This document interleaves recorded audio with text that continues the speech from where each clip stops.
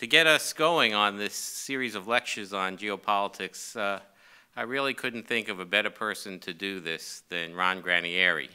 Many of you know Ron already because he is the host of our monthly interactive program called Geopolitics with Granieri, where he plays a combination of William Buckley and Phil Donahue.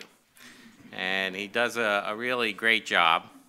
My first introduction to Ron was, I think, when he gave a presentation at our study group on America in the West.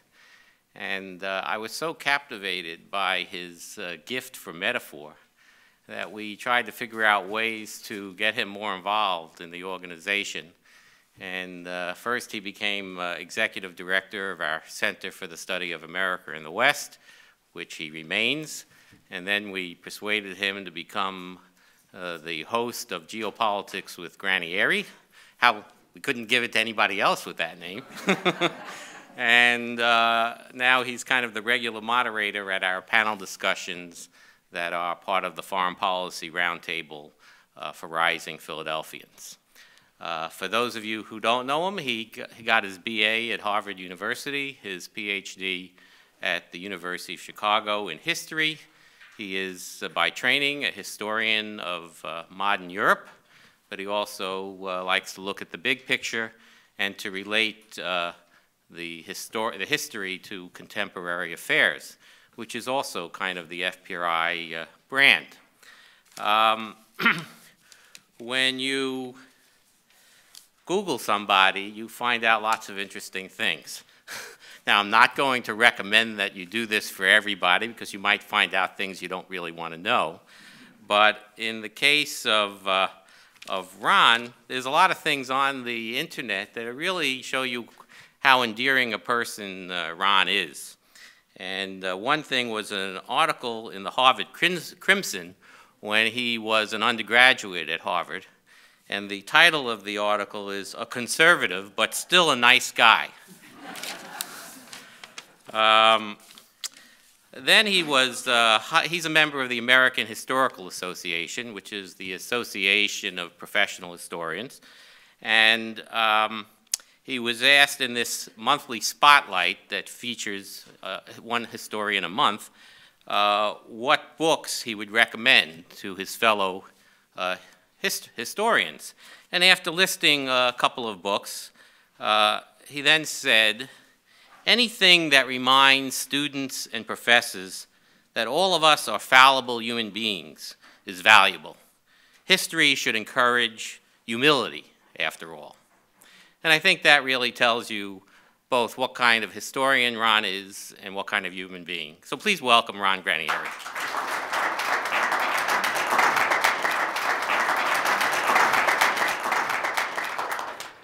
Gosh, thank you, Alan. That was awfully nice. I'm gonna take a minute to relax now. After I heard him mention that he looked me up on Google, I had a moment of waiting to hear what he was going to refer to. But that's very nice. I appreciate that, and I'm of course very grateful to the Liberty Museum, to the Ginsburg Family Foundation, but especially to FPRI and to Alan for the invitation to speak to you tonight. It's been a great privilege for me to work with FPRI and to be at these various events. Now, anybody who knows me would tell you that Alan didn't have to convince me all that hard to host Geopolitics with Granieri, but it's nice of him to at least suggest that they had to do that. But I welcome the opportunity to speak to you all tonight, and I really appreciate you all coming out on this surprisingly nice but still rather cold winter late afternoon to come and speak to you tonight. Because as we celebrate the 60th anniversary of FPRI, and 60 is a nice round number, this is an appropriate time for us to consider the intellectual foundations of the project and to think about what the history of FPRI has to tell us about its future. Although the remarks I'm about to make might not always show it, I've been giving a lot of thought to the meaning of geopolitics and what we at FPRI hope to accomplish in our efforts to encourage our particular approach to the study of international relations and current events. So what I hope to do tonight, in the time that I have, is to sketch some of the ideas that led to the creation of FPRI, and also to discuss what they have to tell us about the world of today, and to borrow one of the first of many lines I'm going to borrow from Robert Strausz-Hupé, for us to understand the balance of tomorrow. So let's begin with the most basic question that guides the lecture. So what is geopolitics, anyway? Today, as Alan just did, and as every good representative of FPRI should, they will tell you that geopolitics offers a perspective on contemporary international affairs that is anchored in the study of history, geography, and culture. Or as my brilliant colleague and future Ginsburg lecturer later on this season, Professor James Kurth has often put it, it is about the study of the realities and mentalities of the localities. That's all very true, and of course, since it was said by Professor Kurth, it was also very well said.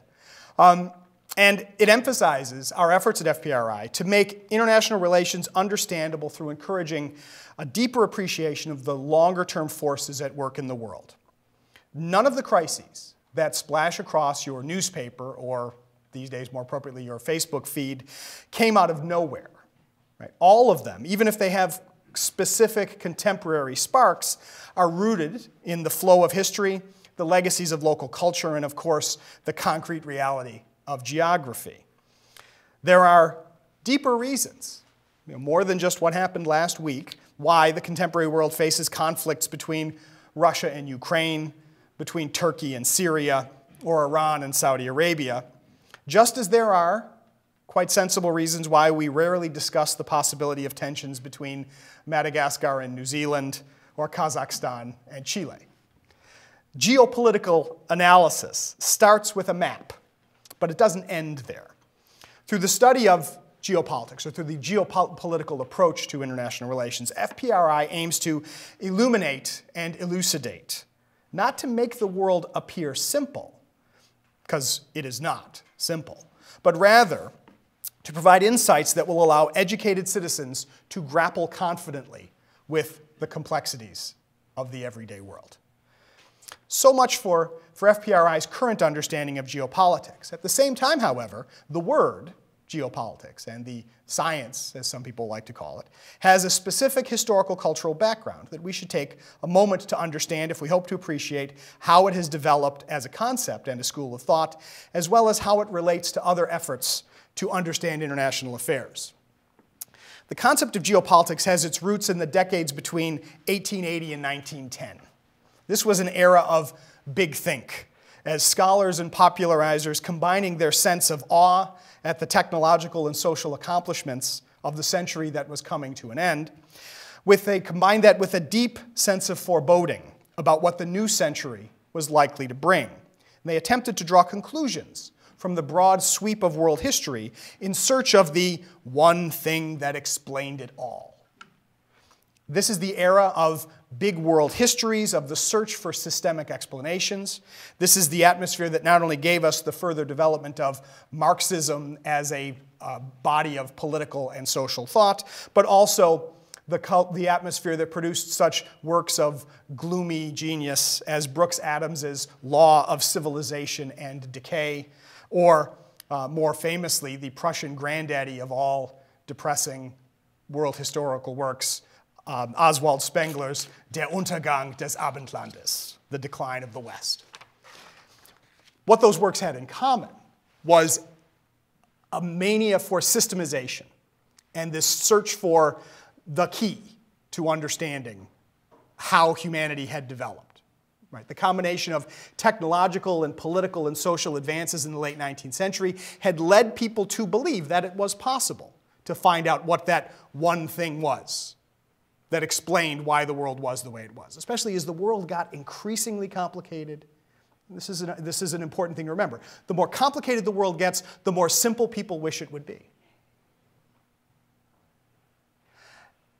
And it is always that challenge out there for anybody who thinks of themselves as a particularly deep thinker or a particular philosopher, that they're going to be the person who's going to put their finger on the one thing that explains it all. And one such work of historical strategic big think from this era was written by the American Captain Alfred Thayer Mahon, The Influence of Sea Power on History, 1660 to 1783, the first edition of which was published in 1890, which, as the title suggests, argues that the rise of Britain to world power and the potential key to dominance of his native USA as a rising world power was due to control of the seas. That Britain's defeat of the Dutch and eventual defeat of the French and the developments of the 19th century was all because of Britain's sea power. This was Mahan's philosopher's stone. Right? This was the key that explained how great powers became great powers. They became great powers because they controlled the seas, because they had great navies. This, of course, appealed greatly to people in Great Britain because it provided a world historical objective explanation for why they were so gosh darn terrific. It was very popular in the United States because that was the way that a lot of Anglophile members of the American defense and foreign policy elite, such as existed in 1890, they imagined themselves following in the footsteps of the British Empire. And they imagined that the Navy was the way to do that, even though, of course, ironically, it's hard to leave footsteps in water. It was also very popular in Germany, where Kaiser Wilhelm II, who hoped to build a navy to pursue his particular vision of Weltpolitik, world policy, ordered that a copy of the book be placed in every warship in the German Navy so that the officers could pull it down like the Bible and read about why they should be preparing for the next Battle of Trafalgar. So for Mahan, a state's ability to support and interdict commerce was crucial to success in the modern world, and it explained why some powers had risen while others had failed. There was, however, a question that was looming even when he was writing this book, the question of whether control of the sea, which was so important in the 17th and 18th centuries, when overland travel was much more arduous and most economic development, most population, most commerce did indeed happen close to the seacoasts and on navigable waterways, whether that would still hold true in the era of the telegraph and the railroad, which of course was well underway by 1890. And indeed, Mahan's stab at Big Think inspired a counter-movement embodied by a January 1904 paper, 1904 paper, I should say, 1904 paper, by the British geographer Halford Mackinder, who spoke before the Royal Geographical Society on the geographical pivot of history. Mackinder turned Mahan on his head. While he recognized that sea power had been very important, Mackinder argued that industrialization and new technology not only made the conquest and exploitation of resources inland easier and more effective, but also, since such developments could occur far from the seacoast, it was more important to control the inland areas than it was to control the seas. And of course, for Mackinder, he was very much focused on the idea of Eurasia, what he called the heartland, the center of the world island that was planet Earth. That control of the heartland was the main prize in international politics. Now, ideas about geography, of course, had been around, right? There was a Royal Geographical Society when Mackinder spoke to them. But Mackinder's idea and his emphasis on geography and the role of control of the land that would make you impregnable, essentially, to assault from the sea. This is the beginning of and the popularity of the term geopolitics, right, to explain international politics based on geography. Now, Mackinder's effort to reduce strategy and history to one factor, right, control of the heartland rather than control of the seas, was in some ways as problematic as Mahan's efforts to emphasize navies. And it's definitely an artifact of its time. But that doesn't make it completely illogical, nor did its reductionism keep it from having profound practical consequences for both the intellectual and political life of the decades that followed. The idea that control of the world island would mean world power had special appeal for Germans in particular, who long dreamed of Mitteleuropa. Right, the idea that control of Central Europe was the basis for a larger empire. And indeed, the experience of the First World War, in which Germany did suffer because of the British blockade, had led many Germans to speculate on that Germany would be better off seeking a kind of autarkic empire based on Eurasia. And prominent in the circles of people who began to think this way was a Munich professor and former general, Karl Haushofer, who had been developing such ideas on his own and developed a series of lectures on what he called Geopolitik, geopolitics, at the University of Munich. Those lectures had enthralled a young student named Rudolf Hess. Rudolf Hess, who then encouraged his new hero, Adolf Hitler, to listen to Haushofer, to read his works, and to talk about him. Hess established contacts between them, and Haushofer's development of his ideas of geopolitics merged with already existing ideas of this need for Germany to expand to the east, the concept of Lebensraum, living space in the east. There are some scholars who try to argue that Haushofer was the first man to popularize this term. That's actually a rather controversial comment. But the idea of the need for expansion, for control of this large empire, was already out there among proto-Nazi and nationalist movements in interwar Germany. Haushofer's writings lent a degree of intellectual cachet to an ideological and ultimately genocidal program. Now, it's not completely clear how much specific influence Haushofer's writings had on the Nazi leadership. It's never very clear how much practical politicians read essays by academics, as academics know all too well. Also, as academics know all too well, academics like to believe that academics are very important. And so Haushofer's writings actually became a subject of a great deal of debate and discussion, and you can find books that emphasize the importance of Haushofer as a particular threat, that his ideas are a threat.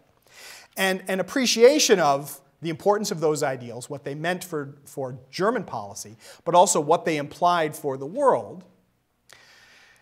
This is what motivated former stockbroker, bon vivant, man of the world, newly established professor of international politics, lecturer in international politics, I should say, at the University of Pennsylvania, Robert Strausz-Hupé, to write a counterblast to German geopolitics. In 1942, Strausz-Hupé publishes his first major work, Geopolitics, the Struggle for Space and Power, in which he points out the danger of Haushofer's ideas, but accepted the importance of his premises.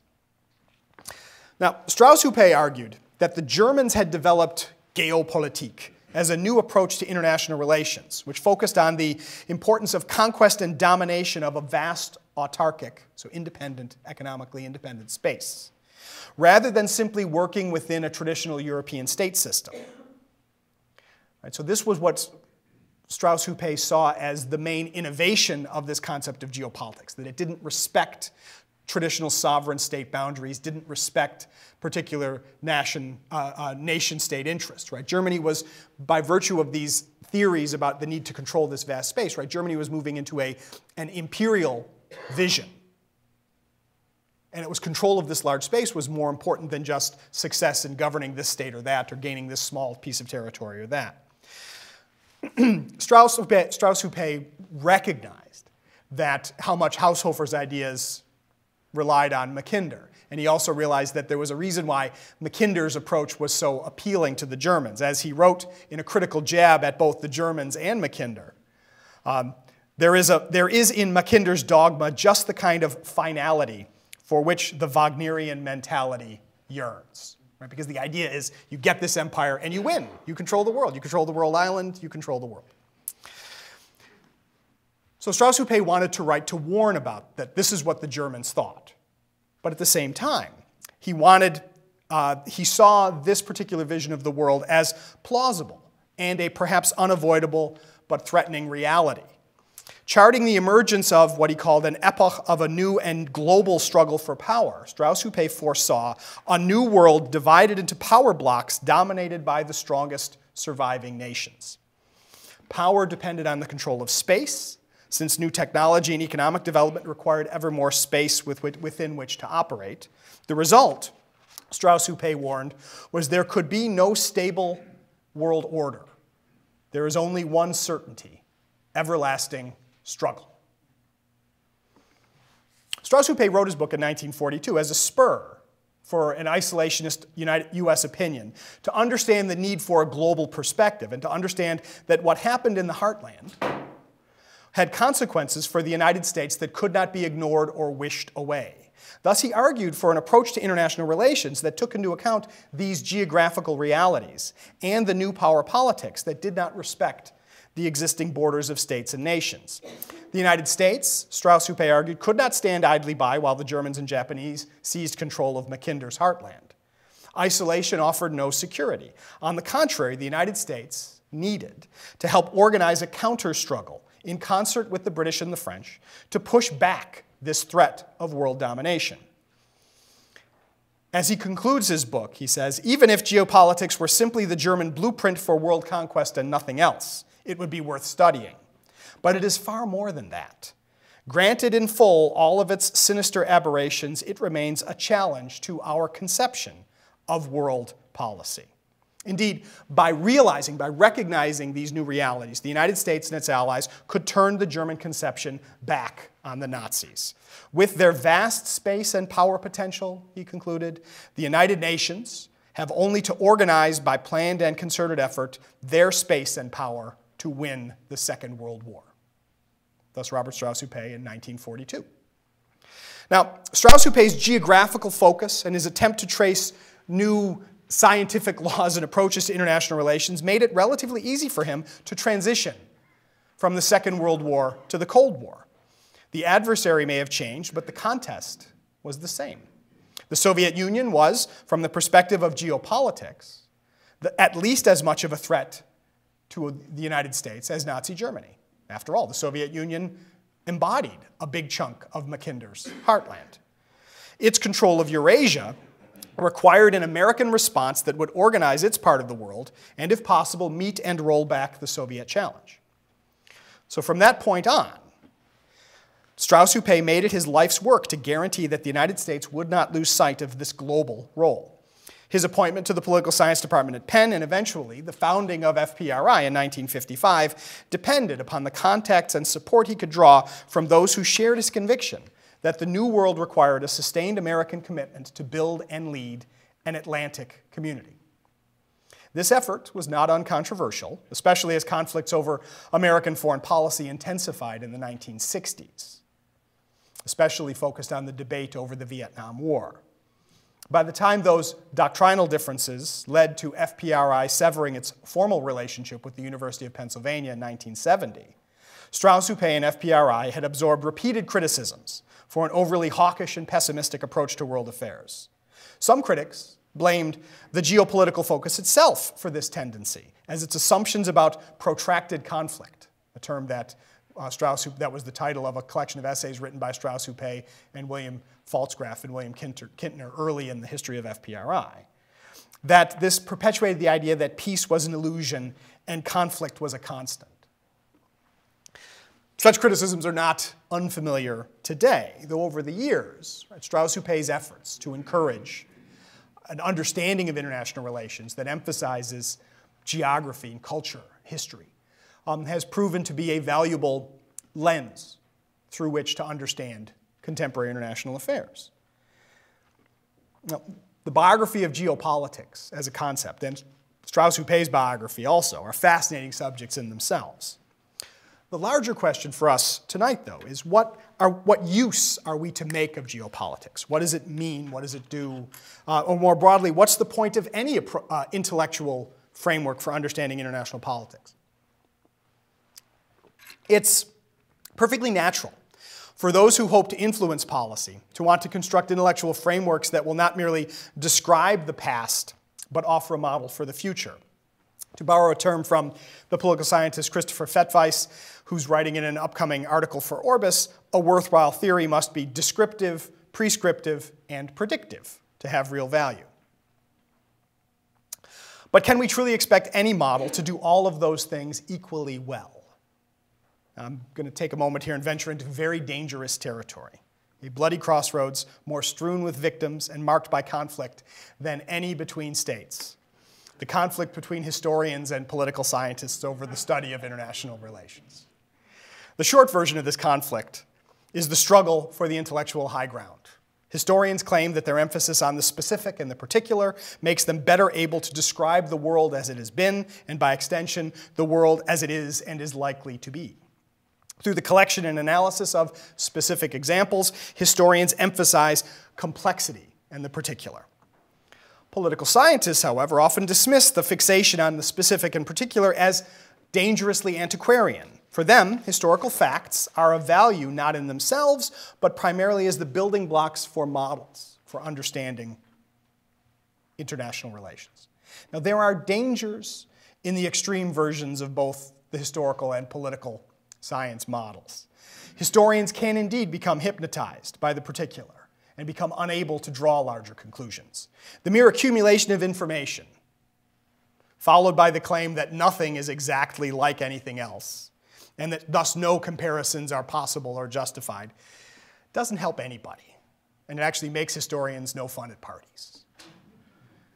And it also threatens to create the kind of vast and unwieldy projects that were so well lampooned by George Eliot in her great novel Middlemarch, where she describes the aged Mr. Casaubon who decides to spend his life writing a compendium of all mythologies all throughout history. A project that he's never able to end, and he actually threatens to dump on his poor, long-suffering wife Dorothea until she realizes that she doesn't have to do it. Political science, for their part, are occasionally susceptible to the Procrustean temptation, as I call it. The idea that if something doesn't quite fit in your model, you can cut off a little piece here or stretch a little piece there and get it to fit exactly where it goes. Just as the ancient traveler Theseus met the man Procrustes, who said he had a bed that fit every man. It was a narrow plank, and if you were too short for it, he would stretch you. If you were too long for it, he would chop you in pieces. I've been in the academic business long enough to know the contours of this long-running frozen conflict. And I'm here actually to argue for peace. What we need is an approach that emphasizes both the variety of human experience and the need for us to systematize, to draw conclusions, to make comparisons, and even though we should be very, very careful how we do this, even occasionally to try to predict the future. As long as we recognize we are likely to be wrong, we may actually think hard enough to get things right. So this would be a historically informed theory or approach that seeks to explain political action while remaining aware of the uncertainties of the future. What we need in both our approaches to politics and our approaches to theory is, as Alan suggested in the introduction, a sense of humility, a recognition of limits. Geopolitics, as developed by Strausz-Hupé and is practiced by the FPRI, reflects an initial effort at just such humility. Through the careful sifting of information, the balancing of the material and intellectual realities of geography and history, and the larger verities of human nature, we can understand how the world works in ways that will enrich us all. Strausz-Hupé, whose personal background and varied professional career provided plenty of reasons for him to be skeptical about the inevitability of progress and the predictability of human events, was realistic. But he was not necessarily a realist with a capital R, as that concept is understood in the formal study of international relations. This is worth noting, since some terms are thrown around in ways that have bigger meanings depending on the audience to which you're speaking.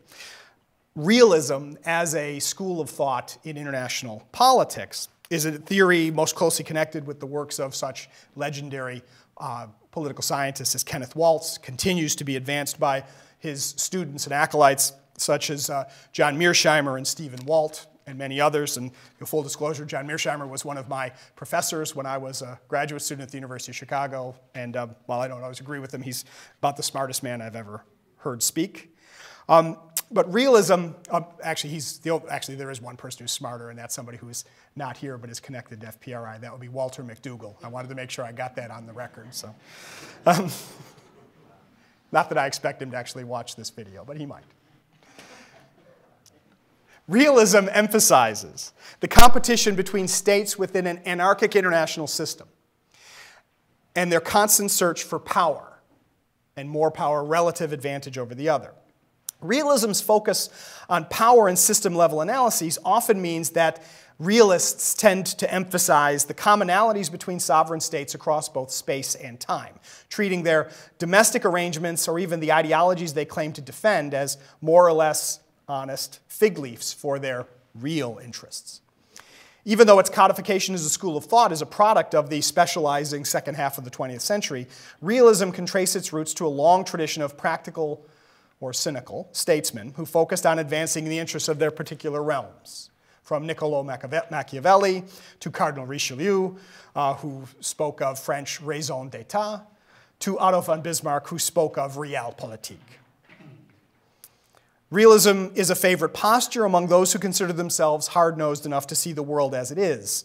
George Kennan, for example, placed himself in this camp when he postulated that the one problem with American foreign policy was too much emphasis on moralism and legalism. But even realism has its blinders. An emphasis on the sovereignty and independence of states as the sine qua non of understanding international affairs not only leaves discussions of the relative merits of the domestic arrangements of states out of the equation, but also can be blind to the very different motivations behind states such as Richelieu's France, say, and Nazi Germany, or between Richelieu's France and Barack Obama's United States of America. Sovereign states, yes. Pursuing power and interest, sure. But their definitions of interests and their conceptions of how to perceive them, they are different. They are not all the same. Each state may indeed be pursuing power, but their definitions of power and appreciations of the practical and intellectual limits of power are not always identical across space and time. Realism, as a with capital R, can also feed a special sort of contempt for the political interests that may be at work within states, especially when dealing with democracies, where foreign policy is subject to political debate, some of which is admittedly less well-informed than others, and can be influenced by short-term tactical considerations as much as any well-thought-out grand strategy. Sometimes, realists can fall into the trap of imagining that they are the only rational actors and into the equally dangerous causal assumption that any alternative approach to international problems, advanced by those interests that the realists do not recognize, are somehow corrupt or self-interested, purely self-interested, as well as unrealistic. Kennan himself ran into this problem in his later years when he revealed himself to be much more cynical and contemptuous of democracy in the United States than he would have wanted anybody to know. For Kennan, he ended up rejecting many of the values of the American Republic he worked to defend. In the case of Mearsheimer and Walt, it can lead to the rather disproportionate result of them raining anathemas upon domestic American political interest groups such as AIPAC, who act within a vibrant democratic debate, while offering bland, abstract justifications for the actions of an authoritarian oligarch such as Vladimir Putin. Now, Robert Strauss-Hupé foresaw problems with theories that reduced diplomacy and politics merely to the pursuit of power. In his 1956 book-length essay, Power and Community, Strauss-Hupé questioned whether power in the abstract made sense as an organizing principle for either the intellectual study of international relations or for political practice. For Strauss-Hupé, power only made sense within the larger context of a society's values and intentions. To assume otherwise, or to hope to make understanding of complexities of politics easier simply by focusing on power in himself, was for him an example of the, quote, single-factor fallacy. Whenever power is removed from the context of legitimate authorities, he wrote, authorities which people accept as divinely ordained or stemming from a freely entered contract, whenever power is removed from that context, it cannot affect social change. It cannot build, it cannot secure its own foundations, it can only destroy, and ultimately destroy itself. Power's significance for Strauss-Hupé lay in what a society chose to do with its power and the ideas that animate social action. Strauss-Hupé rejected philosophies that, quote, profess to shun metaphysics, that is, to take things as they are, and to substitute know-how for philosophical insight. To place too much emphasis on efficiency, he wrote, is the supreme boast of totalitarianism. To substitute know-how skill in the management of men and things for truth, is to strip human life of dignity and meaning. Modern societies need technological competence, just as societies need to understand the workings of power. But no amount of technical competence can take the place of that element which raises an assembly of men and tools to the dignity of the community. This element is moral solidarity. The quest for community is the quest for spiritual values, the ageless ideas of all men and all cultures. And it is futile, if not pernicious, to apply scientific methods which are not informed and guided by an encompassing moral vision. In the context of the Cold War, Strauss-Hupé saw that power only made sense as a confederal project in which the states of the West overcame their national divisions and worked together to defend their values. Strauss-Hupé recognized the importance of states, but was skeptical about the value of nationalism. The creative force of nationalism has been exhausted for a long time, he wrote in an essay for the very first issue of Orbis, called The Balance of Tomorrow. Nationalism was the greatest retrogressive force of the century.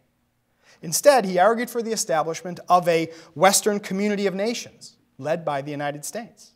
As he concluded Power and Community, in this age, the councils of national interest and national security are false councils. For Western nations, the use of force is justified to no other purpose than the defense of human liberty. The use of force for any other purpose is a craven blasphemy. Human liberty is the indivisible possession of all Western people. None can defend it behind national frontiers. None can abridge it without abridging it everywhere. The defense of freedom is thus a fraternal, a federal, a federative enterprise. That enterprise confers justice and nobility upon the uses of power. Furthermore, as an extension of his vision for an American-led world order, Strauss-Hupé saw great value in European integration, in the European project generally. Unlike many contemporary skeptics, including many soi-disant realists, who believe that a recognition of power politics means a rejection of the European idea, Strauss-Hupé saw power politics and the European idea as natural complements. He expressed both his hope and his confidence that realities would compel the rulers of the one-time great powers of Western Europe to exchange their precarious claim to independent policies for a general European policy. An integrated Europe was most consistent with the American ideal, American declaratory policy, and American security. Such a Europe would fill a strategic vacuum and would also provide the United States with an economically and politically strong partner in the world. This is very far from the ostentatiously amoral realism of many foreign policy theorists and even more commentators on international relations who view culture as a sideshow and domestic politics as a distraction from the real thing. This is what makes geopolitics, as developed by Strauss-Hupé and developed by his colleagues at FPRI, rather different from the realism practiced elsewhere. It also means that simply attributing everything to power is far from the end of our understanding of the international arena. Context matters. And that means those who want to understand the world need to put in the effort to understand the context, cultural and social as well as political, linguistic as well as economic. What does all this mean for us as we consider concrete cases? Let's take just a moment to look at Ukraine today, a conflict taking place precisely in the middle of Halford Mackinder's heartland. From a purely realist perspective, current Russian policy in the region makes perfect sense. A great power always wants to extend its sphere of influence. One should therefore not be surprised about Russia's actions, nor should one expect that anyone can do much about it. Indeed, the realist argument has consistently been that the United States should focus, as a great power, solely on its relationship with Russia as another great power, which means that the interests and desires of smaller states in the region, from Poland or the Baltic republics to Georgia or Ukraine itself, are less significant than that great power relationship and should not be allowed to get in the way. For that reason, the expansion of NATO, even if it was at least as much the result of Eastern European pull as American push, was always a bad idea, say the realists. Similarly, any reservations about the nature of the Russian state or the kind of states it hopes to develop along its periphery are at best an irrelevant distraction, and at worst, dangerous delusions. This realist interpretation of the situation in Ukraine is not necessarily inaccurate, but it is incomplete. It offers parsimony, a term that all theorists hope to attribute to their theories, which is ideal for a respectable theory, but it offers no depth. A geopolitical perspective would also take into account an awareness of the regional historical tensions between Russia and Ukraine, not to mention the other neighbors in the region, and also consider the nature of American commitments to the region within the context of broader American intentions and values. If power only has significance when it is related to society's highest aspirations, then decisions about its exercise cannot be made by simply factoring those issues out of the equation. It may very well be that the policy prescriptions that would come out of either a realist or an FPRI geopolitical interpretation of the situation in Ukraine, that the actual policy prescriptions might very well be similar. This is a question I hope that you will raise with my brilliant colleague, Jakob Gregel, who will be a later speaker in the Ginsburg Series. But decisions made on a richer understanding of the situation would be both intellectually preferable and politically more sensible. Much of the discussion of spheres of influence when people talk about Russia and Ukraine gets us back to the issue of geography, which plays a complicated role in FPRI's conception of geopolitics. Of course, it is an essential component. FPRI and its scholars are often in the forefront whenever anyone decries the weaknesses of public understanding of geography or the teaching of geography, or when propagating the potential revenge of geography, to use the title of an excellent book by Robert Kaplan. The danger, however, with reducing geopolitics simply to geography is the temptation to assume permanence and inevitability to human existence. Because after all, outside of the Chicago River, which was made to flow backwards by the Army Corps of Engineers to build the sanitary canal in Chicago, or the reclamation of land from the North Sea by the determined Dutch, there have been few examples of societies being able to substantially reverse the geography of their homelands, which would suggest there is permanence and inevitability to geography and to the political conclusions you could draw from geography. Now, no doubt, an appreciation of geographical realities and their significance is important to help us appreciate the looming possibilities of conflict. Think of the Strait of Hormuz, or the Strait of Malacca, or the crowded South China Sea, or even access to oil and gas fields in different parts of the world, each of which in their own way can be the source of significant conflict. But as with a single focus on the abstract notion of power, a focus on the simple reality of geography leaves out important considerations about the nature of the states in question, their relations with each other, and the possibilities they represent. Oil fields, for example, may be valuable potential sources of conflict. But no one really expects North Dakota and Saskatchewan to go to war with each other over the Bakken Shale anytime soon.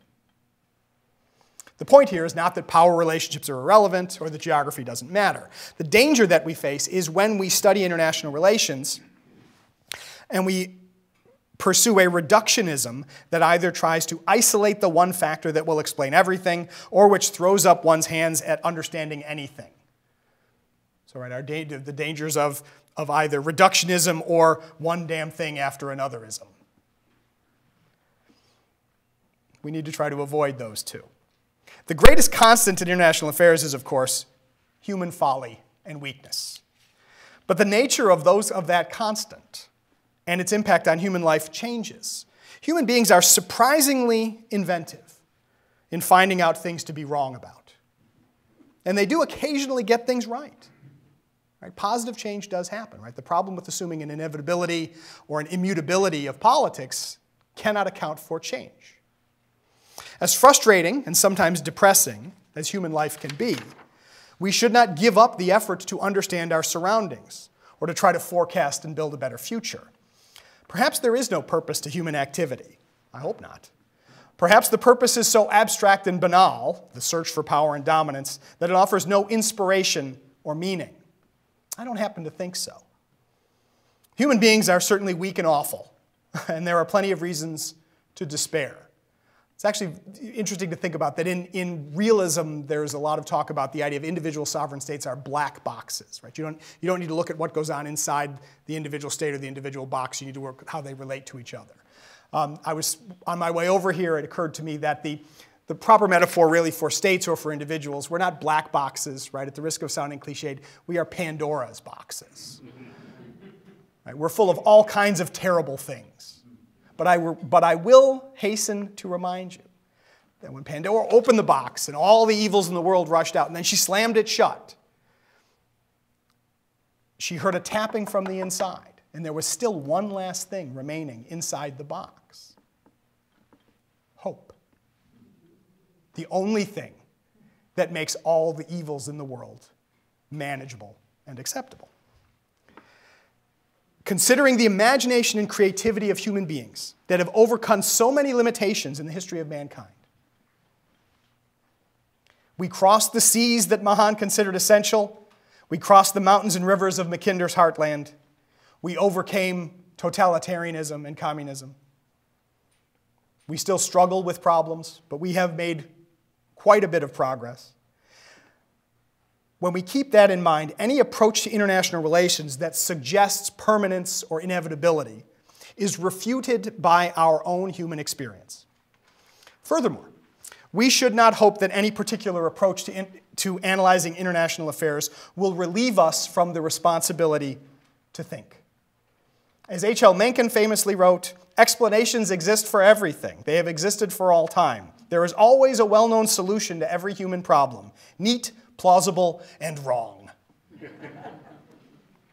The challenge for human beings is to overcome our desire for quick, neat, plausible, and wrong responses, and to seek, rather, understanding.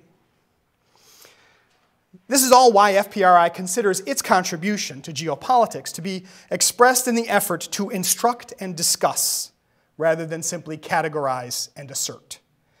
Everything we do, from our sponsorship of research projects to our history institutes, even to Geopolitics with Granieri, aims to help our members and the general public appreciate the complexity of the world, which will then help them interpret what they see and act accordingly. Robert Strauss-Hupé was a practical thinker, to be sure.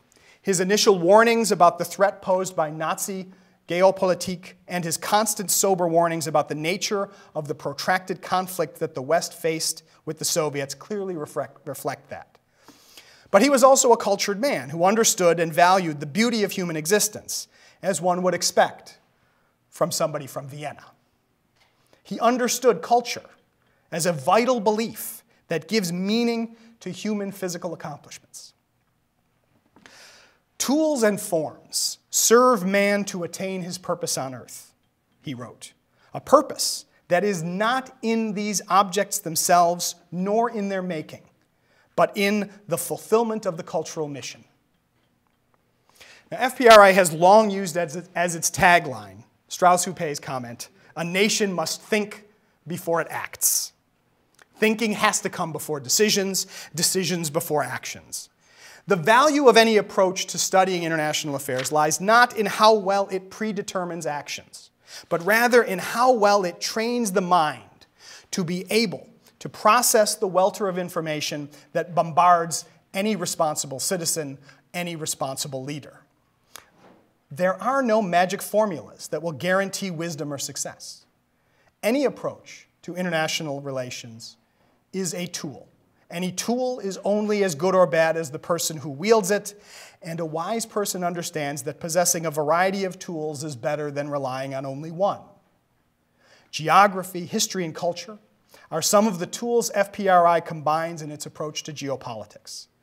Our relative success in how well we use those tools has brought us together as a community of scholars and learners.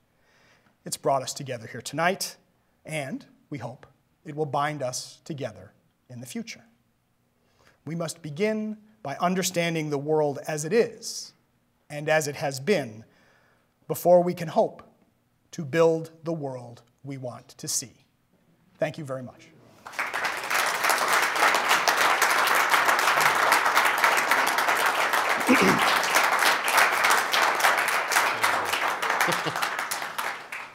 My only regret is that Ron never met Robert Strausz-Hupé, but I think Strausz-Hupé would have taken real delight in that lecture. Anyway, we're open for questions. Eli is carrying the mic. Please speak in. Please wait till the microphone comes to you and speak directly into the microphone.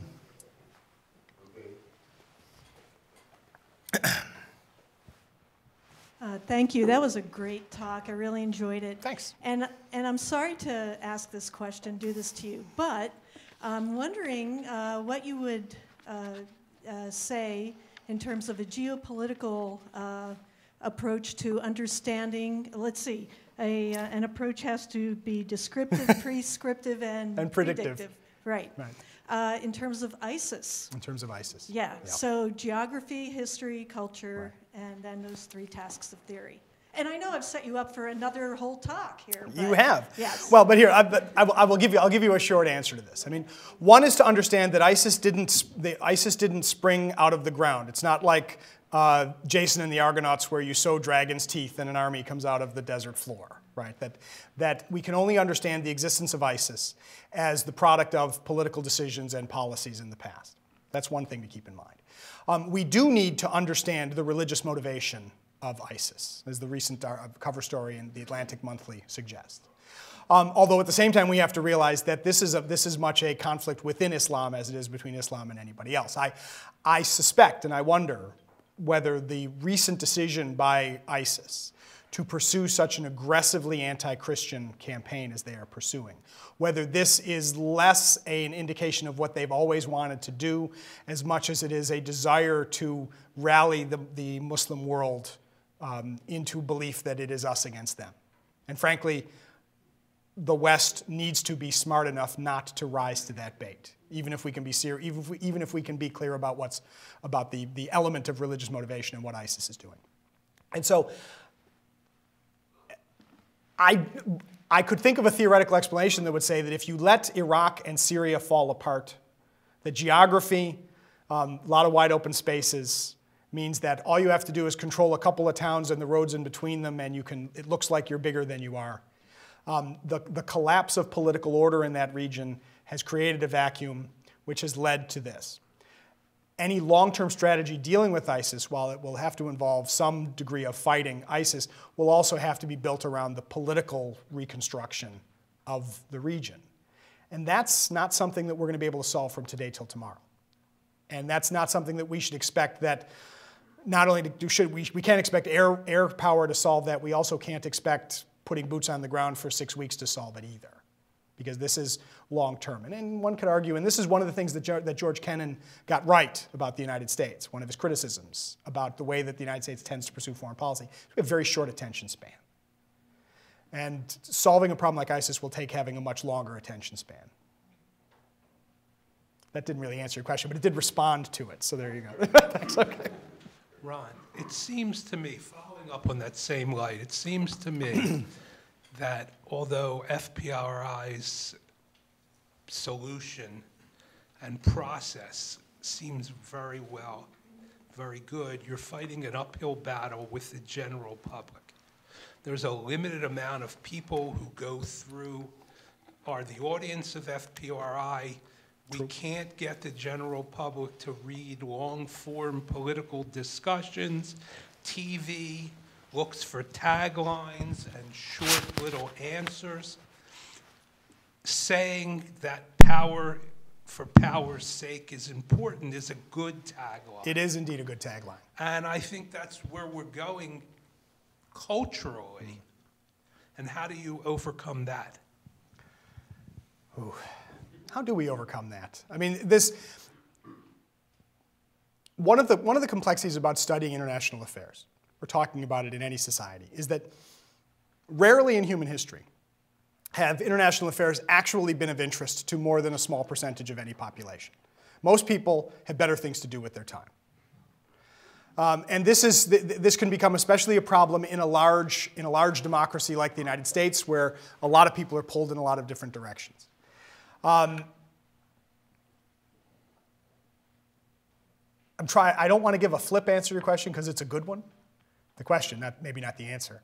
But the most important thing that you can do in trying to encourage a more reasoned debate about international affairs is not to stop trying. That it is true that lots of people will tune out, that many people will turn out. Many people would prefer a simple explanation. Many people would prefer to believe that you can bomb your way out of a problem. Or many people would prefer to believe that when things go badly, they go badly because whoever was in charge, who they don't like anyway, is somehow either stupid or evil.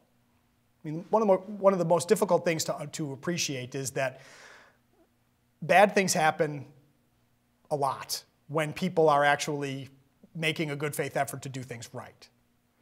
And so what we can do, in the sort of light a candle rather than curse the darkness approach at FPRI, is what we try to do is to try to find as many different ways as possible to reach the public, in the hope that we can contribute to the conversation, even if we know that the conversation is not always going to turn out the way that we might like it to turn out.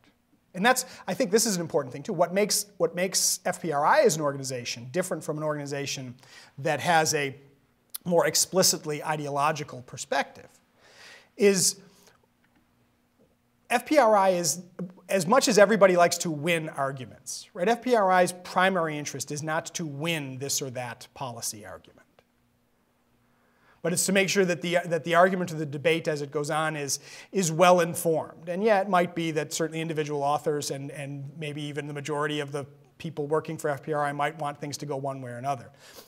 But our success is not measured by how many congressional votes we win. Right? Our success is measured by how well we feel like we're actually living up to our responsibility to educate and inform the public. How does geopolitical analysis inform the political decision about whether the United States, in pursuing its foreign policy, should support totalitarian governments, a la Egypt and Saudi Arabia, right, as opposed to democracy? Well, how it has worked in the past and how it continues to work is sometimes as a counsel of small r realism, that within a certain area where there is not a strong, where there is either not a vibrant democratic culture or whether there are strong divisions that would make the creation of a stable representative government possible, that this can lead to the belief that it is an acceptable shortcut to support an authoritarian regime. But we do come back to Strauss-Hupé's warnings and our own warnings that we should not forget our own values when we are deciding who our friends are. One of the interesting things to look at, especially since the late 1980s, is how the United States responded to, in 1986, for example, an example that's often given. The United States faced, when there was a substantial change within the Philippines, an old friend in the Marcos regime was clearly falling behind, and even in a place that was less strategically significant like Haiti. That one of the important and underappreciated decisions of the Reagan administration in 1986 was to let the dictators go, to drop them, and to show that it was possible for the United States to encourage democratic change with limited negative consequences for the United States. That we didn't need to be wedded to the idea that only a dictator can save us. One could argue that those decisions in 1986 helped to contribute to the further democratization of places like South Korea and Taiwan, which have now become very successful and vibrant democratic states. They also contributed to the way that the United States reacted to the revolutions of 1989.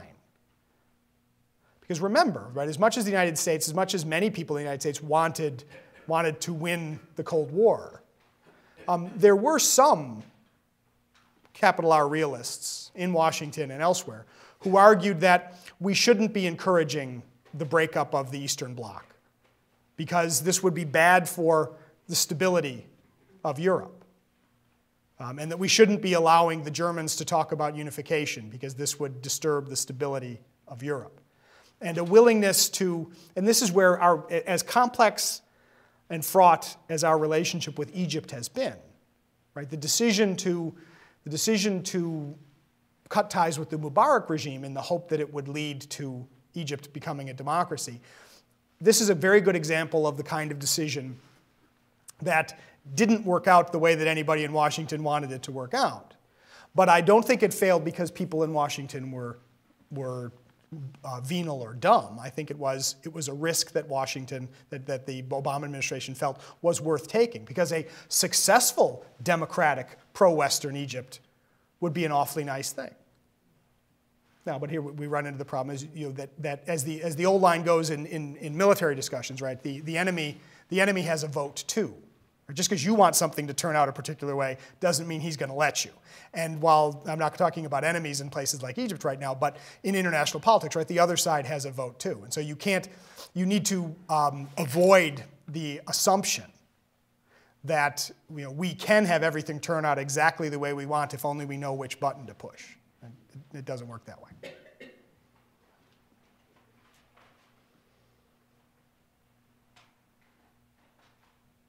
Any other questions? Okay, well, thank you very much. Thank you, everybody. Thanks very much.